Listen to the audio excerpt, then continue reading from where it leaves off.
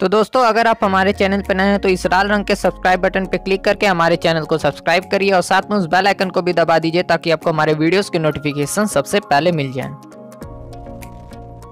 हे WhatsApp guys, मेरा नाम है सिद्धार्थ। तो दोस्तों आज के इस वीडियो में मैं आप लोग को बताऊंगा कि कैसे आप अपने व्हाट्सएप में इनेबल कर सकते हैं फ्लाइट चैट ऑप्शन।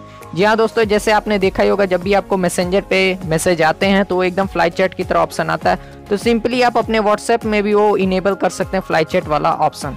तो दोस्तों वीडियो शुरू से लेकर लास्ट तक जरूर देखिएगा। और दोस्तों आप लोग का बहुत बहुत शुक्रिया, हमारे चैनल पे 600 प्लस सब्सक्राइबर हो गए, तो ऐसे ही हमारे चैनल को सपोर्ट करते रहिए। सो या guys, without wasting any more time, let's go for it.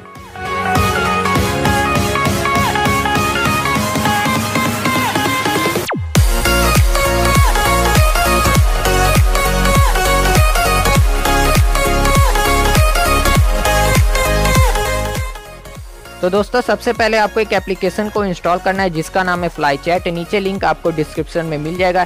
इस एप्लीकेशन को ओपन करिए और यहाँ पे ये कुछ परमिशन मांगेगा, तो सभी परमिशन को आप यहाँ पे अलाउ कर दीजिएगा।